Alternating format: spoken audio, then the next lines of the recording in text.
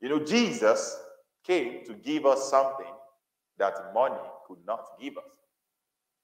Eternal life that Jesus gave to us, the most popular place in the scripture, is John chapter 3, verse 16. And John chapter 3, verse 16 would say, "For God so loved the world that he gave his only begotten Son, that whosoever believes in him shall not perish, but have everlasting life." In another way to put that is, you shall have eternal life. When you place your faith in Jesus and what he has done for you, in the spirit, automatically, what happens to you is that you receive eternal life. Now, your eyes might not change. Your face might not change. Your hair might not change, right? Let's say you're not born again, you came here today, and then you receive Jesus today. You go back home, you're still the you, right? People still, it's still Yinka, it's still Esther, it's still everybody here. But you know, something happens on your inside when you give your life to Christ. There's something that happens on your inside when you receive eternal life. And that's what Jesus came to give us. You see that thing? There is no amount of money in your account that can give you eternal life. Eternal life is priceless. It's not what you can buy, or else only the rich will get saved. It's not something you can achieve, or else only some of us that like to strive might get it. It's not something that it's in a particular country, or else there will be war, because every country will want to have eternal life in their own country. This gift called eternal life is available to every single person that is ready to receive what Jesus has done for us on the cross. And that is what the gospel is all about. That is what the good news is all about. That no matter who you are, no matter where you're coming from, no matter what you have done, Jesus paid for all of your sins. And then you don't have to pay for the same sins. So what you have to do is to put your faith in that person that paid for your sins, that took your place on the cross, so that in that moment, you now take his place at the right hand of the Father. When Jesus was on the cross of Calvary, his hands were stretched and he screamed, my God, why have you forsaken?" And why did Jesus scream? Because as at that moment, Jesus was carrying your sins. He was carrying my sins. He was carrying the sins of the whole world. Jesus did not die for Christians. He died for the world. Right? The Christians, so to say, the believers, are the set of people that have received the gift of God, which is made available through Jesus. But Jesus died for the prostitute as well. Jesus died for the terrorist. Jesus died for the whole world. And this gift of salvation is made available that if you are getting born again today, you are pronounced righteous in the sight of God. So this gift called eternal life, you know, so many people are trying to look for this thing. At times people think they will find fulfillment in a job. But no matter the job you're doing today, you can't get fulfillment from a job. If you think you have, when you retire, what happens to your life? Right? If you think your job is where your fulfillment is coming from, so what happens when you retire? What happens if they lay you off? So fulfillment doesn't come from the job. It doesn't come from money. There are some things, actually lots of things, money cannot buy. Lots of things. Money can buy loyalty, can buy committed people, friends. You need real friends around you. You can't buy them. But the Bible says there's a friend that sticks closer than a brother. His name is Jesus. Jesus is that guy that you don't have to perform for him to like you. When it comes to your other friends, you got to be good to them.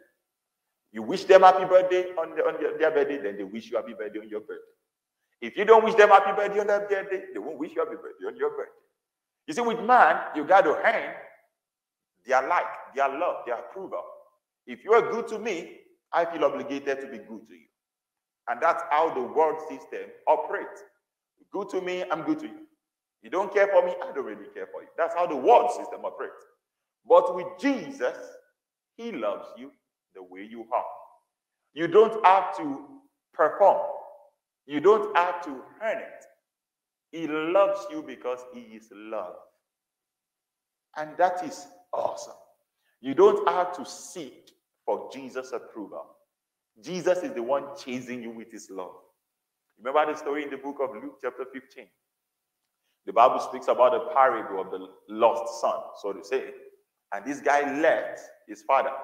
So he told his dad, he said, Dad, give me all my inheritance.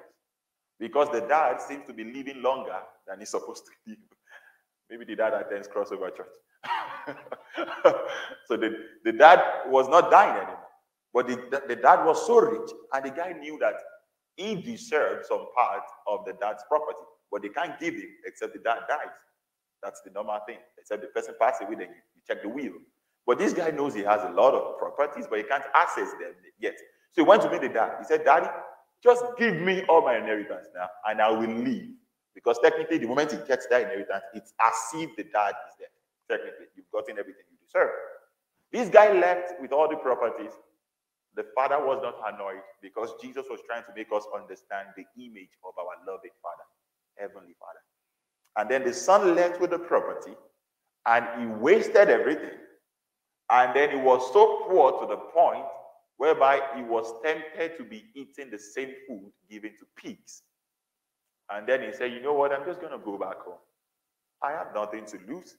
But he remembered that the servant of the dad, even the servant, not sons, servant, they have food to eat and they have extra. So he said to himself, I am going to go back home and tell my dad to make me one of his servants. Because as at that time, technically, he felt as if he's no longer his son. But at least make me a servant. Why? So that I can also have food to eat and have extra left. But you know the beautiful thing? The Bible says when the son was approaching the house, the father saw him from afar. Now, this is normal logic. Except you're expecting somebody, you can't be waiting for them. Except you're expecting somebody, even if somebody who appears to be that person appears from afar, you won't conclude it's that person automatically. You understand what I mean? The guy left on a bad note. So I don't think the father should automatically say it's him. No. The father must have been waiting for him. And that's what the love of God is all about. God's love flowing in your direction is not just for your good days. God loves you on your ugly days. And we need to preach that kind of God. God is not an angry God. God is not mad at you. You know, I showed us one time here in Isaiah chapter 54. The Bible literally says in English language, God said, I swear I will never be angry with you. You'll be amazed, that's in the Bible. Because the world needs to know this kind of God. The world is concluding that maybe God is angry with them, so they don't want to come to church. It's the other way around. Actually, God is not mad at you. And the next question should be, why would you say God is not angry with me? Do you know what I've done? And my answer will be, God knew everything you are going to do. And he carried the punishment of everything you will ever do and put it on the body of Jesus on the cross of Calvary. So that he doesn't judge you today when you believe in Jesus. Because he judged Jesus for your sake. And that is the gospel. What we deserved was judgment. But God put that judgment on his son. So that today we can say, surely God's goodness and mercy shall follow us all the days of our lives. Glory to God. Are we still here? Are we still here? Glory to God. And that's the good news of Christ. Now that I'm already preaching, I'll just as well just preach. And then we'll take offerings afterward. Is that okay? Okay. Romans chapter 1. If you have your Bible, open it. If you don't, let's look at the screen. Romans chapter 1. Since November 6th, that's 3 months now, we've been checking the series, The Good News of Christ. And I've been laying emphasis on this. The good news of Christ. Romans chapter 1 from verse 16, the Bible says, for I am not ashamed of the gospel of Christ, for it is the power of God unto salvation. I am not ashamed. And with all humility, I want to say this to everybody here, everybody online, and everybody who listen to this. The day you fully understand the gospel, the day you fully understand it, You can't help it. You want to preach it. If you tell people, let's go and preach the gospel, let's go for evangelism, and they say, no, I'm shy, I don't want to go, it's because they don't fully understand the gospel. The moment, that second when you understand the gospel, you will stop being ashamed of the gospel. But most times, if we don't know what the gospel is, we don't even want to go preach it in the first place. But Paul was writing here to the Romans church, and he said, I am not ashamed of the gospel of Christ. You know why? Because when the gospel of Christ is being preached, the Bible says the power of God unto salvation is made available. In fact, in other words, the Bible says, I am not ashamed of the gospel of Christ, for it is the power of God unto salvation. So let's say I need God's power in any area of my life. What should I do? I just have to expose that area of my life to the gospel. Again, my generation, sadly, we want to look for every other thing, and we're trying to get it outside Jesus. The truth of the matter is, everything we need is wrapped up in Christ. Forgiveness of sins is wrapped up in Christ. If you see anybody today who says, well, I'm finding it hard to forgive myself, the person still doesn't understand the gospel yet.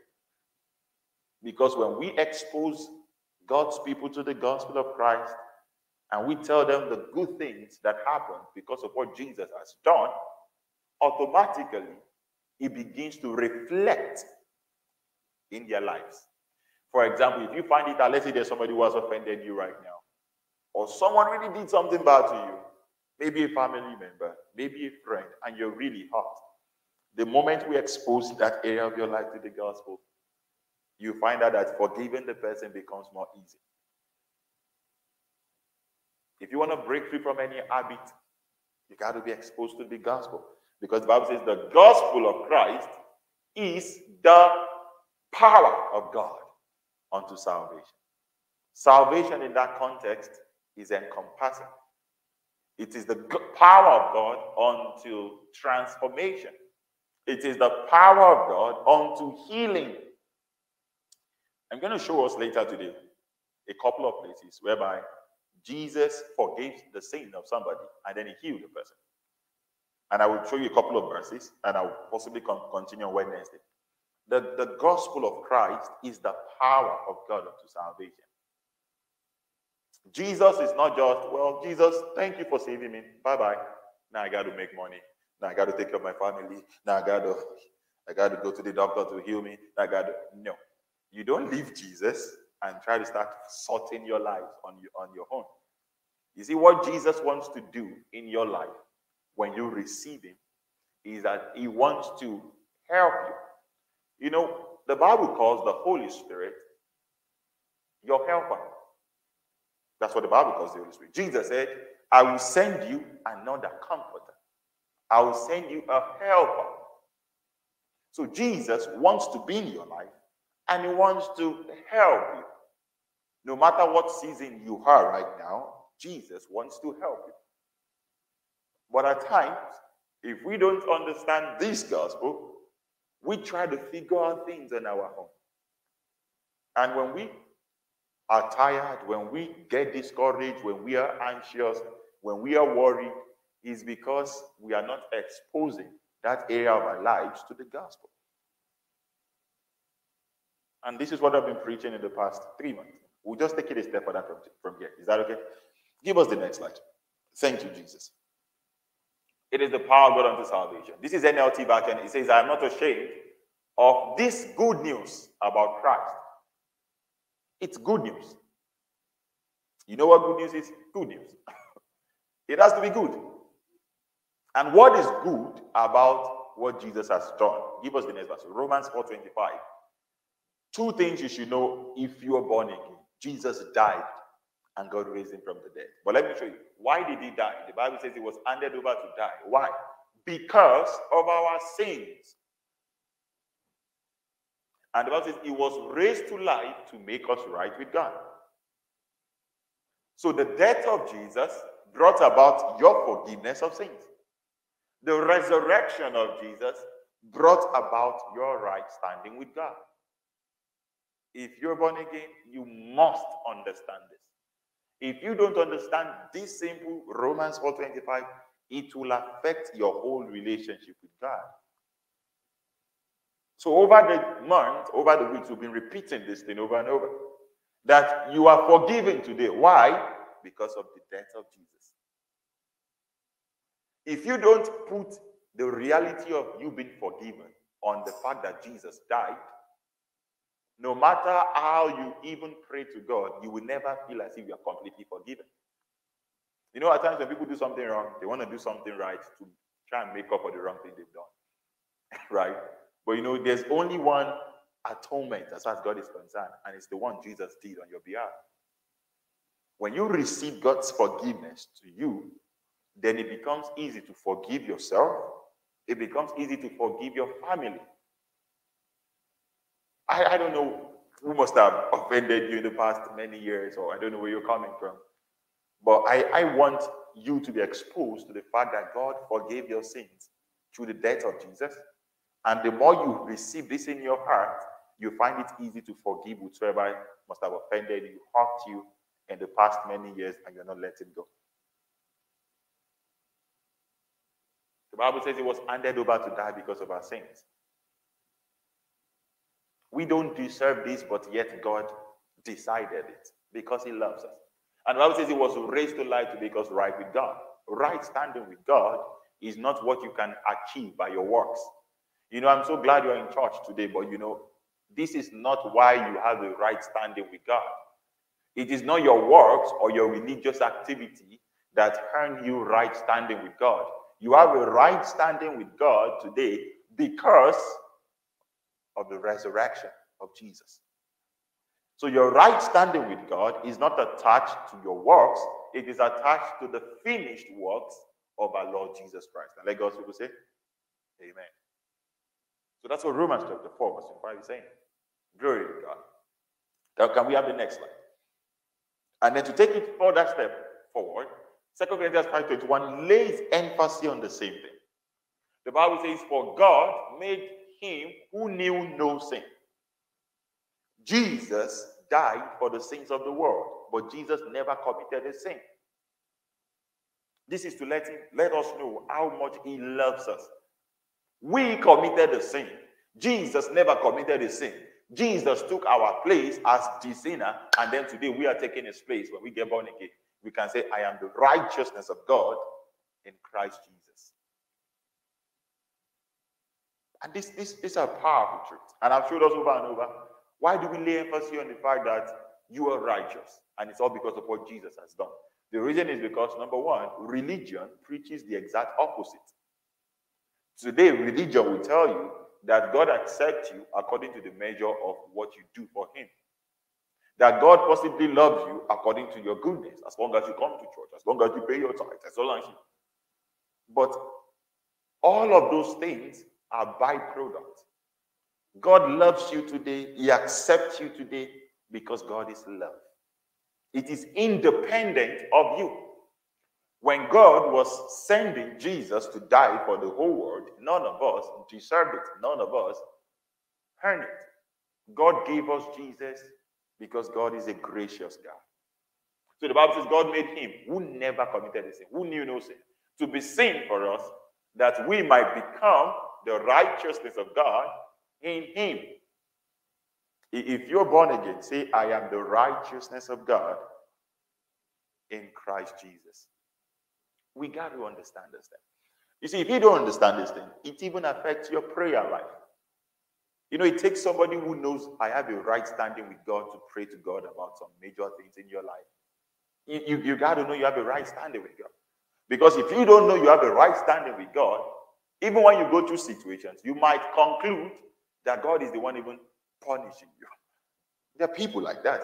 I've seen people like that who just concluded that this is going on in their life because God is punishing them. It shows that these people don't understand the gospel. Again, if God wants to punish you, then he will not punish Jesus for your sake. But God is not the one punishing you. That's why I allow Jesus to be punished on the cross. That's the normal logic. If God wants to deal with me, then why did he deal with Jesus on the cross? Right? But God wants to save you from that situation. So you got to know that you have the right standing with God. So let's say there's something you're trusting God for right now. You can just say, Lord Jesus, because I have the right standing with God, and it's not based on me. It's based on what you have done. I pray for this, and I pray for this in Jesus' name. That's what it means to pray a prayer of faith. You know you have the right standing with God no matter what it is. If you feel a pain in your body, you say, Father, Lord, because I have the right standing with you, I command this pain to get out in Jesus' name. Because I am the righteousness of God in Christ Jesus. It builds your faith. Because you have a right standing with God. You can't be tormented because you have a right standing with God. So this is one of the weapons a believer we have. You know, just a quick digression. In the book of Ephesians, chapter 6, the Bible says, put on the whole armor of God. How many of you know that scripture? Put on the whole armor of God. And if you take it a step further, it says, so that you may be able to withstand the fiery darts of the wicked. And then when he started talking about those armor, he talks about the breastplate of righteousness. And if I want to show you a picture, so it's just going to sound like you guard your chest, it's like a breastplate of righteousness. And why is that important? What does it mean by breastplate of righteousness? And it's trying to tell you that as a believer, in summary, that your heart needs to be guided with the breastplate of righteousness. What does that mean? You see, the enemy always wants you to doubt your right standing with God. Always. Always. In fact, one of the major assignments of the enemy is to make, if you check the scripture, he wants people to doubt their spot in the heart of God. It's like, imagine if you're married now and somebody's always coming to meet your partner and say, are you sure your partner really, really loves you? Right? It's subtle, but the devil wants you to doubt your partner's love for you. And if you bring it to the context of what I'm trying to say, the devil wants you to doubt God's love for you. The devil wants you to feel as if, you see, if you think God is going to love you, you just did this, you just got angry, you just did that, So he's going to point you to your weakness or some of the things you've done wrong and make you feel as if God is not really going to answer you today. But if you understand, again, that your right standing with God is based on what Jesus has done and not what you have done, you're still going to pray to God. So let's say I would say, everybody just pray to God right now if there's anything bothering your mind. And then the enemy is making you feel as if, are you sure God is going to answer you? You're going to say, yes, he's going to answer me because I am righteous in the sight of God based on what Jesus has done, not based on what I have done. So our faith must always be in Jesus and what he has done for us. Amen. Okay, let's take it a step further. Let's just keep taking this step further. And Romans chapter 5 now say, therefore, since we have been made right in God's sight by faith. One more time, if you're here, these are truths I want you to live with. If you're here and you're born again, say, I have been made right in the sight of God. And it is by faith in Christ Jesus. You got to understand this truth. The Bible says, therefore, since we have been made right in God's sight by faith, we have peace. This thing called peace, the world is desperately looking for this thing called peace. The world is trying to ignore Jesus, but they want peace. It's not possible because Jesus himself is our peace. The Bible says, since you have been justified by faith, then you have peace. Because an average person out there in the world doesn't have peace in their heart when it comes to God. Because they always feel as if God is angry with them. God is mad at them. So that's why we need to preach the good news, that God is not angry with them. Because Jesus took all the judgment, punishment they deserve, so that today when they get born again, God just wants to love them for the rest of their lives. So we have peace. Say, I have peace with God. And it is because of what Jesus has done. So people are looking for this thing called peace. And you don't get peace when you focus on what you are doing for God. You find this peace when you focus on what Jesus has done on your behalf. Peace that surpasses human understanding. Glory to God. Are we all understanding this thing? Are we getting what I've been preaching? Okay. So let me show you a story. Let me show you a story. Give me the next two slides. There's a story I want to show us in Luke chapter 5. Luke chapter 5, Jesus was preaching here.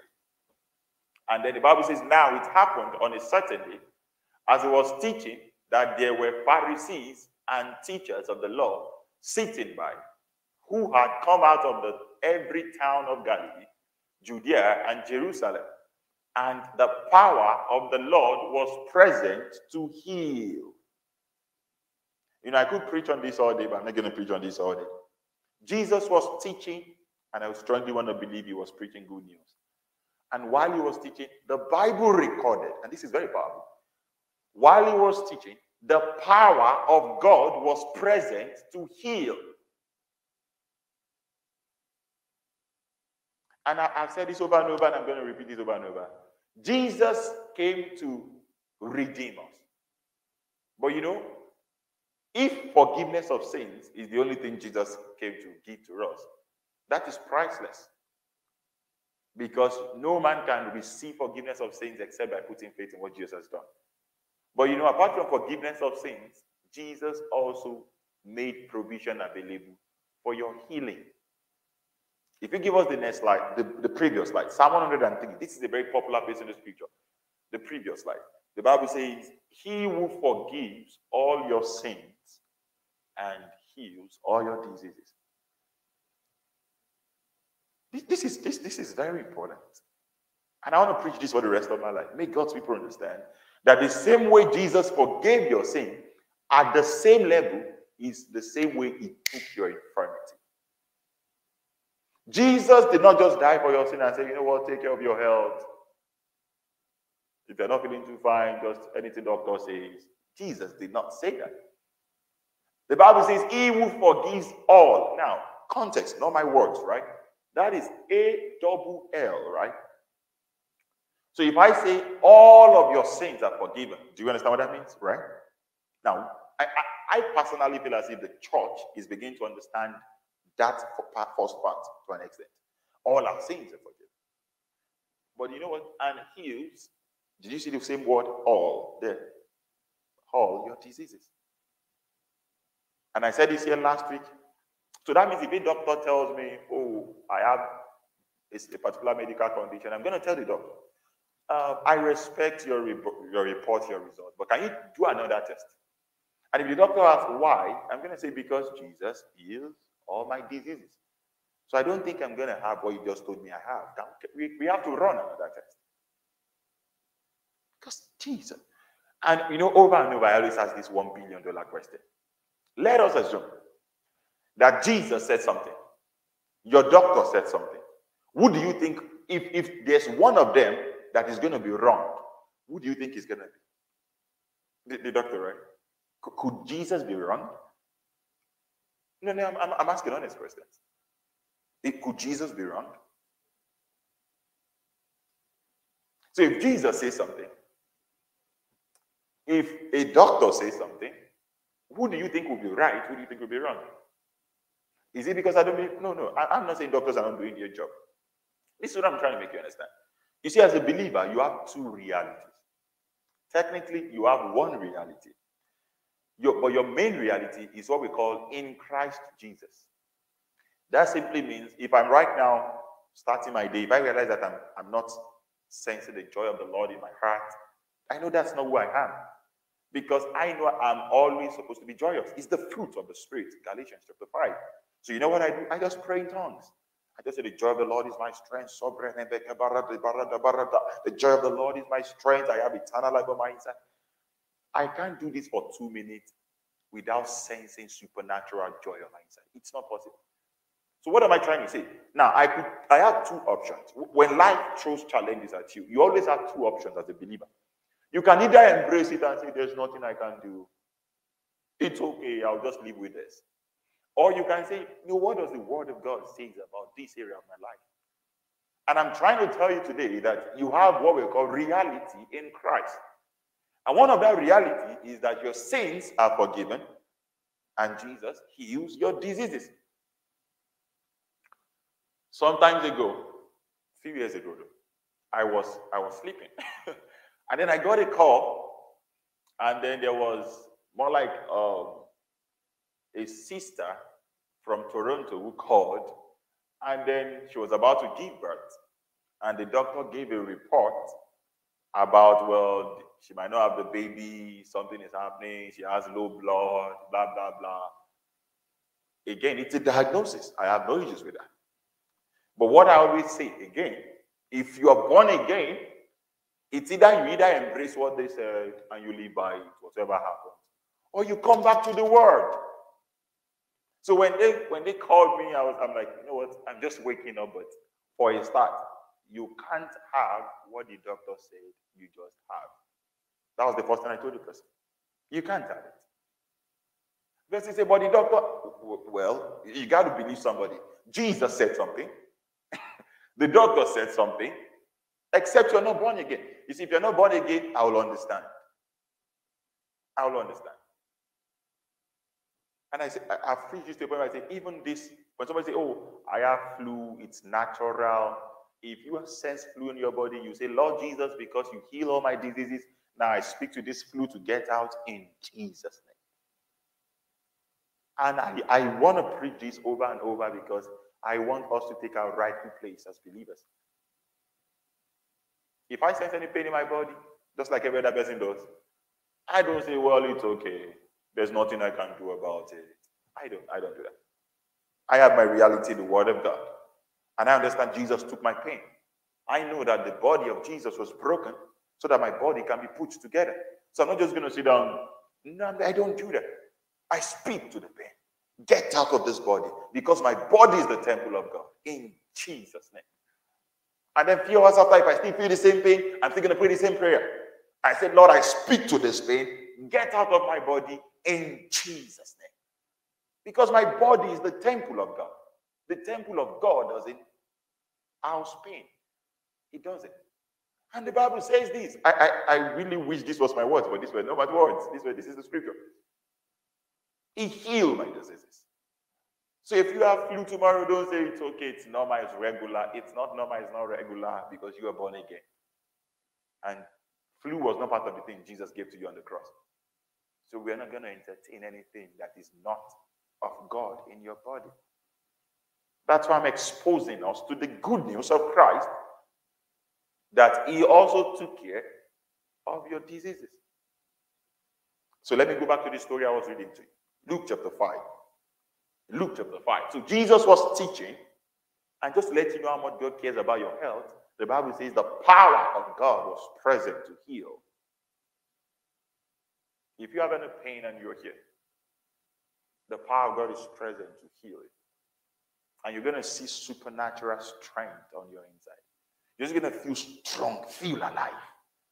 Because it's by the Spirit of God. The Bible says the power of God was present to heal them. Then behold, men brought on a bed a man who was paralyzed, whom they sought to bring in and lay before him. And when they could not find out they might bring him in because of the crowd, they went on the housetop and let him down with his bed through the tiling into the midst before Jesus. When he saw their faith, he said to them, man, your sins are forgiven. Now, everybody keep this somewhere in your mind. The first word Jesus said is, your sins are forgiven. Go back to Psalm 103, 2 slides before. Psalm 103 verse 3 says, he who forgives all your... So keep that somewhere in your mind. The man came for something else. The man didn't come to be forgiven of his sins. He came to be healed. But Jesus was saying, you know what? Your sins are forgiven. And then let's go back to the story. Let me show you what happened next. And then the Bible says, and the scribes and the Pharisees began to reason, saying, who is this who speaks blasphemy? Who can forgive sins but God alone? Everybody say, God forgives sins. And God is extending that forgiveness to everybody who is going to put their faith in Jesus Christ today. And the Bible says in the next verse, but when Jesus perceived their thoughts, he answered and said to them, why are you reasoning in your heart? The next verse. Which is easier to say, your sins are forgiven you, or to say rise up and walk, but that you may know that the Son of Man has power on earth to forgive sins, he said to the man who was paralyzed, I say to you, arise, take your bed, and go to your house. Next slide. Immediately he rose up before them, took up what he had been lying on, and departed to his own house, glorifying God. And they were all amazed, and they glorified God and were filled with fear, saying, we have seen strange things today. Go back to Psalm 103, verse 3. And I'm going to wrap up on this now. I'm just going to wrap up now. So Psalm 103, verse 3 says, he forgives your sins and heal your diseases. And we saw this in Luke chapter 5. The man came to be healed, and Jesus first had to make the man understand, your sins are forgiven. Your sins are forgiven. Your sins are forgiven. And I want to say this over and over. Jesus forgives all your sins. The moment you get born again, sin is no longer a barrier between you and God, because Jesus nailed all your sins to the cross. And then by the same token, Jesus took all your sins. That's the same way he took all your diseases on himself. You see all the sufferings of Jesus, all the pain he went through, all the beatings he took them for you and for me, so that no pain is permitted in your body today. Jesus took it. He took it all. And that is the good news. Does that sound good to you? I think it sounds good to me. Glory to God. Can we all rise to our feet? Let's just pray. Thank you, Jesus. Thank you, Jesus. If you can we rise to our feet? I'm done preaching. I just want us to pray. Thank you, Lord Jesus. Thank you, Jesus. Father, we thank you because there's nothing more beautiful than being exposed to the gospel of Christ.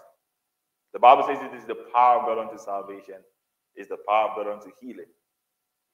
And Lord, I pray if there's anybody who is watching this online, or who will watch this in the future, or who is even here, and there's any form of pain in your body, any form of discomfort in your body, I release the power of God to heal you right now from the crown of your head to the sole of your feet. And if there's anybody right now who is trusting you for emotional healing, I release the power of God right now into your emotions. And I declare that all you will sense in your heart going forward is the peace of God that surpasses human understanding, that comes through what Jesus has done for us. In the mighty name of Jesus. In Jesus' beautiful name, I will pray. And let God's people say, amen.